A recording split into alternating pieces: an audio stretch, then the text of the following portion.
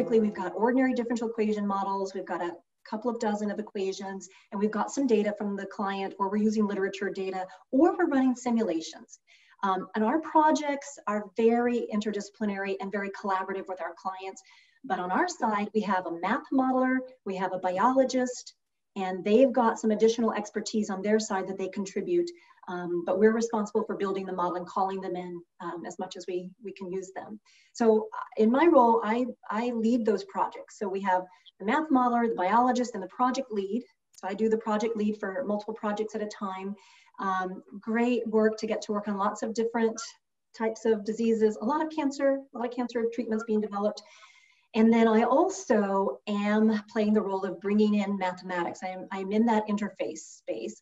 So I know people who are working on great research in uncertainty quantification, sensitivity analysis, or identifiability.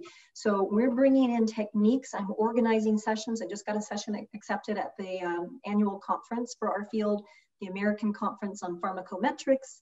So we'll run a tutorial on those topics, but we're bringing those into the projects and trying to do them in a smart way. There is a balance between, we want to build the right model, and there are patients waiting. So, and I really do, you know, as a pure trained mathematician, I feel that want to do the right thing. And as a cancer widow, I feel that we need to help people now. So there is this balance. And I think we try very hard to get that balance right. If you go too fast, you're not going to help people. If you go too slow, you're not going to help people. So we try to find that middle ground there. And so we want to bring appropriate mathematics in, and I'm very enthusiastic about doing that. So I think that's the piece I'm most excited about these days. Well, thank you so much for sharing some of your kind of personal story with us. And I think it really goes to show that what's going on kind of behind the scenes really does affect our careers and what we're doing for work.